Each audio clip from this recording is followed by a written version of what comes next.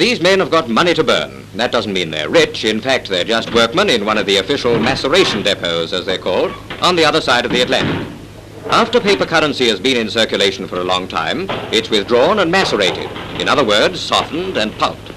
Bundles of bills worth all the tea in China and all the coffee in Kenya are tossed carelessly away. How long have you been throwing money away? Oh, about 12 years. How are you financially now? Broke as usual. The damped dollars are dumped down onto a machine that literally chews them up. You couldn't spend it faster in a nightclub. And when the chewing's done, this is all that's left of a film star's salary.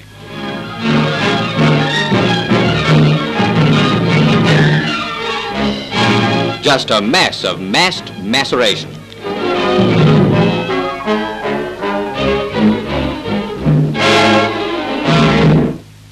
Man, it certainly is a shame to burn all this money during these hard times. What difference does that make? When you've got it in your pocket, it burns a hole in it.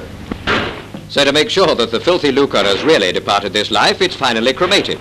Affluence reduced to ashes.